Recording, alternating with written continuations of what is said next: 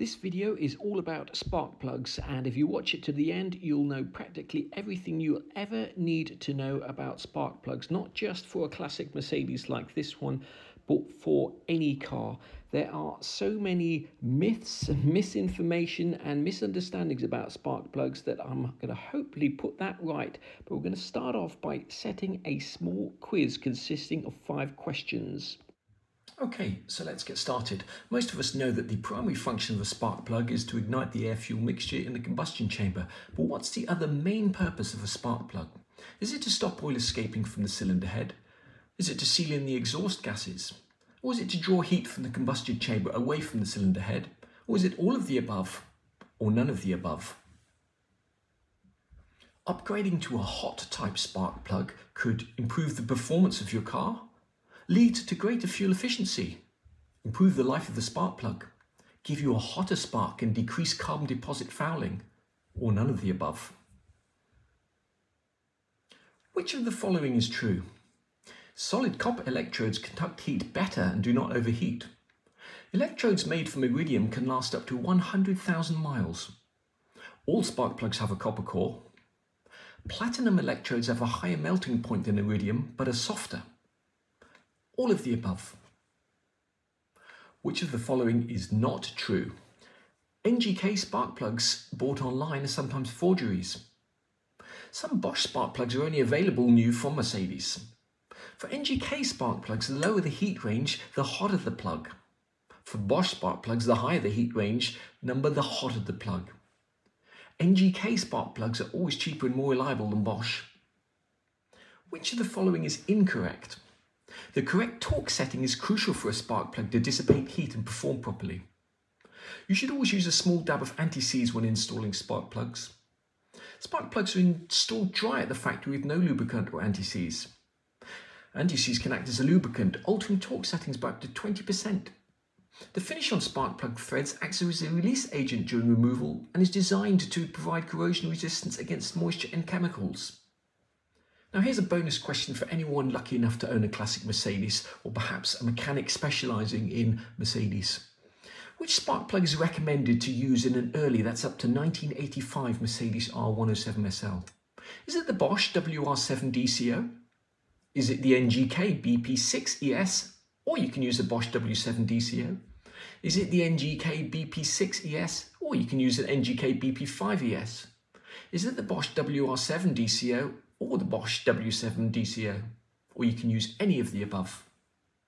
So let's go over the answers to these questions, and as we do so, I hope that you'll learn as much about spark plugs as I did when I was researching this.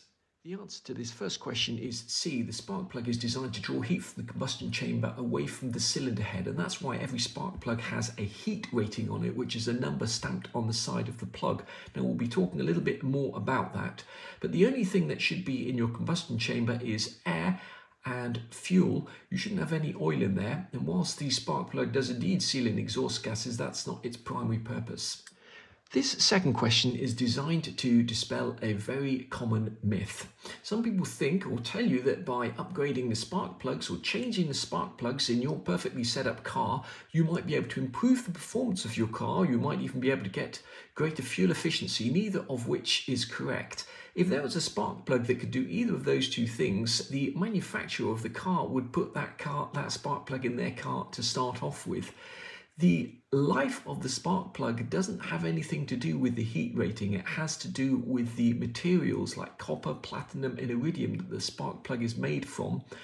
And upgrading to a hot spark plug, the hot spark plug has nothing to do with the temperature of the spark. It's to do with the spark plug's ability to remove heat from the combustion chamber. So the answer to this is none of the above. So what exactly do we mean by the heat range of a spark plug? If you imagine that 100% of the heat that's generated in the combustion chamber when that spark plug fires and the air-fuel mixture ignites, almost 2/3 of it, 60% of it, is dissipated through the threaded section of the spark plug, and then you'll get some of it dissipated through the ceramics and a little bit of it staying in the combustion chamber. The heat rating of a spark plug is determined by the shape of the electrode, which is generally hidden behind the threaded section here, so you can't tell anything about the heat range of a spark plug just by looking at it. You need to look at the number, and for example on these two spark plugs, this is an NGK 5 and this is an NGK 6. Now this is a hotter spark plug than this spark plug, and that one difference in range is equivalent to about 70 to 800 degrees temperature. So on average, a combustion chamber should be running at about 850 degrees. That's the optimum temperature inside a combustion chamber. Going from a 6 spark plug to a 5 spark plug is a difference of about 70 to 100 degrees. The shape of the electrode here determines whether it's called a hot type or low heat range, or a cold type high heat range. So for example, much of this spark plug here is actually embedded in the cylinder head, and that means that much of the heat will be dissipated by the spark plug, leaving the tip colder. If you run a spark plug in your car that's too cold, what will happen is it won't get hot enough to burn off the carbon deposits from the combustion inside the chamber. And of course, the combustion inside that chamber, the heat of that combustion depends on whether you're running a lean mixture or a rich mixture, the temperature, running temperature of the engine. It depends on all sorts of things, which is why the spark plug is very specific to the engine. But if you put a colder spark plug in there, this tip here may not be hot enough to blow off the carbon deposits, and after a while you'll start to get rough running, misfires, etc. as this fouls up. If you put a spark plug in that's too hot, what you may see happening is that this bit here starts to glow red hot. And imagine if you put a red hot piece of iron in a cloud of petrol fumes, you could ignite that cloud of petrol fumes, and the same thing happens in a combustion chamber of a car. If that gets too hot, it can pre-ignite the air-fuel mixture and cause the explosion in the cylinder when the cylinder is at the wrong place. And if that happens, pre-ignition can seriously and permanently damage your engine. So if at all unsure of what plug you should have in your car, you should err on the side of caution and run a cold type spark plug. Now this is a bit of a trick question, and the answer is C. All spark plugs have a copper core. So whether you have a platinum spark plug or an iridium spark plug, they'll all have a copper core, and the copper core dissipates heat within the electrode and makes the spark plug last longer. Solid copper electrodes conduct heat better and do not overheat. It's a little bit of a misnomer to say copper spark plugs, because the electrodes are always made out of a hard material, normally a nickel alloy. You don't have copper electrodes because they have a melting point of about 1085 degrees, and the temperatures inside at the tip of a spark plug can get much hotter than that. So if you had a copper electrode, it would simply melt. The melting point of platinum is about 1700 degrees, and that of iridium 2400. So electrodes made from iridium can last up to 100,000 miles. Well, electrodes made from platinum can last up to 100,000 miles, and electrodes made from iridium, which is more expensive and a harder metal, can last up to 200,000 miles. And what some manufacturers will do is they will use iridium spark plugs if the spark plugs are located in a place that is not easy to get to. So if you have to take the exhaust manifold off or half the engine to pieces on some of the modern cars, then you'll see iridium spark plugs used. Platinum electrodes have a higher melting point than iridium, but are softer. Iridium have the highest melting point and also the hardest, and then comes platinum, and then comes copper. And in terms of price, copper is the cheapest, then platinum, and then iridium. Iridium can cost 2 or 3 times more than the platinum spark plug, and the platinum spark plug 2 or 3 times more than the copper one. So which one of these is not true? The answer is NGK spark plugs are always cheaper and more reliable than Bosch. There's a whole host of people out there that have used NGK spark plugs all their life and swear by them, but the long and the short of it is both NGK and Bosch spark plugs are both excellent. Sometimes you'll have failures, and sometimes some plugs will last longer than the others, but One thing to be aware of is that NGK spark plugs, some of them that you buy online, especially the more expensive platinum ones, will be forgeries, and it's very difficult to tell whether you're buying a forged spark plug if you're buying from eBay or Amazon. You need to get your spark plugs either from a reputable garage like Audi, Mercedes, or a reputable retailer rather than from eBay or Amazon, because you may end up with a forgery. Some Bosch spark plugs are only available from Mercedes. That is true. So for example, the spark plug that's recommended for the Mercedes R107 is only available from Mercedes. You might occasionally find new old stock on eBay, but you cannot go into a retailer and buy those spark plugs from anyone else. For NGK spark plugs, the lower the heat range, the hotter the plug. That is true. So a NGK 5 spark plug is hotter than the NGK 6 spark plug. For Bosch, it's the other way around. As those numbers go up, the spark plug's heat range goes up. So it's important to realize that for some spark plug brands, heat range goes down, for others it goes up.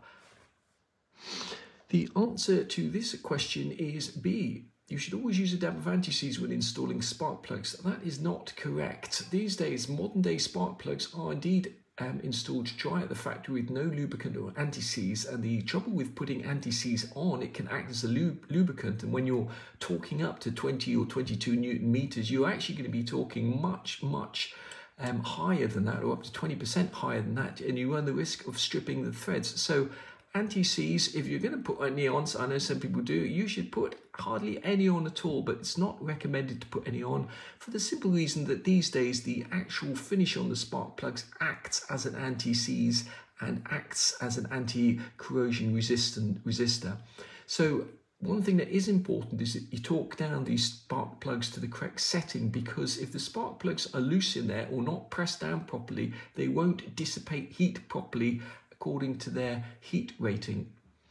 Now, before you go out and shoot the messenger on this question, this says what's the recommended spark plug. Some people out there may say, I've been running an NGK BP5 for 20 years and it hasn't done any damage to my car. The recommended spark plug is this one here, and the NGK equivalent of that is this one here. So if your spark plug has an R in it, like WR7, it means it's got a resistor in it, and the idea of the resistor is to reduce the electrical interference if you've got a modern engine, say running ECUs, electronic fuel injection systems, GPS units, etc.